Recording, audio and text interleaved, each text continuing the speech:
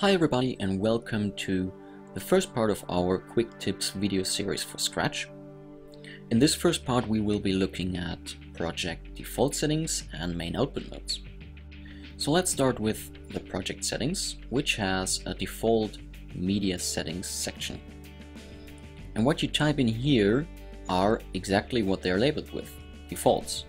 So if I know that I will be working mainly in 1080 with 23 frames per second, I will set it to this preset, and now every time I create a new construct, it will have those settings here, 1080 and 23 frames per second.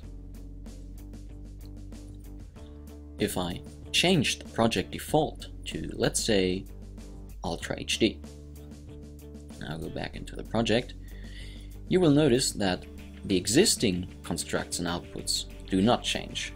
They have their settings and will keep them until I change them manually. But if I now create a new construct, it will have the new project default settings. I can change this for each construct at any time, even if there's footage loaded in. So let me quickly load a couple of clips. These are red files, and as you can see, those have a resolution of Ultra HD. And if I go into the player, I can see that my images perfectly fit to the timeline's dimensions. And this is also a fact that I'd like to stress. The main output node basically represents your construct or your timeline. And so the settings of the main output node are the settings of your construct or timeline. For example, when I set this main output node to, let's say, HD 25 frames per second and go into player, we can see that my timeline now is sized to HD, but the source footage is much bigger.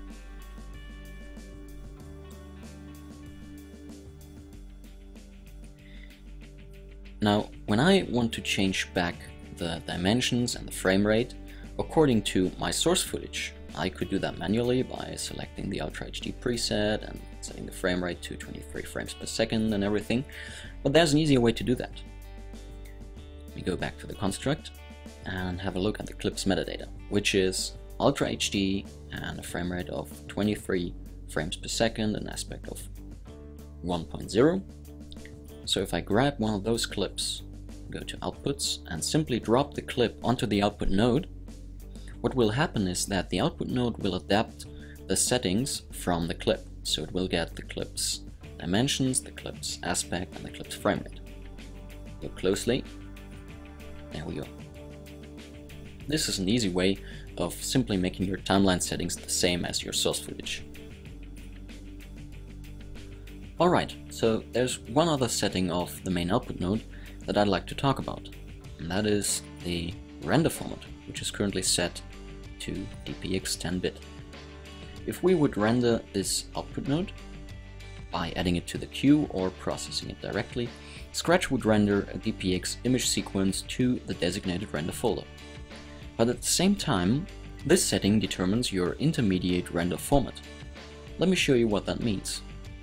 If we enter the player with an individual clip, you can see we can play it back in real time. Now let's add some heavy grading to the shot with a couple of layers, a couple of keys and blurs and what have we. And if I now try to play this clip back, you can see it's not really playing real time. What I can do on my MacBook Pro here is hit F12 on my keyboard, and this will tell Scratch to simply render the main output node for this particular clip. If we switch to the Finder, we can see that Scratch adds DPX files to our render folder. And once everything is processed, you can see that the background of our play controls is now somewhat brownish. And this indicates that Scratch is now playing back from the rendered DPX files, and not from the source file, which is a red raw clip, anymore.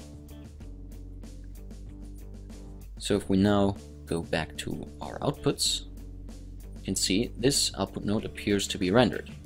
So now we can delete the rendered files, check in the Finder, the folder now is empty, And let's switch this to OpenXR 16-bit float as an example. Now again, hit F12 on our keyboard and Scratch will start rendering again. If we switch to Finder, we can see that now Scratch is rendering XR frames. Alright, so let's quickly abort this render right in the middle. Now you can see the play controls are still with a gray background, which means that we're still looking at the red raw clip with our grading on it, because back here there are no frames rendered yet.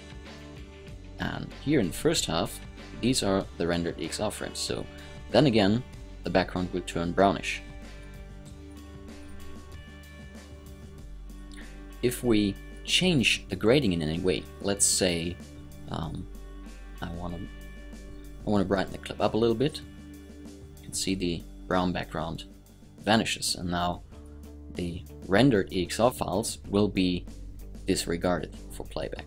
And Scratch will use the red raw clip that's underneath again for playback and putting on the grade, until we hit F12 again and re-render the whole shot. If you've rendered a complete timeline and just modified, let's say, 2 or 3 shots out of it, and then hit F12 again, Scratch will of course only re-render the shots that have been modified and not the complete timeline again. Alright, this is all for part 1 of our video series. See you next time in part 2.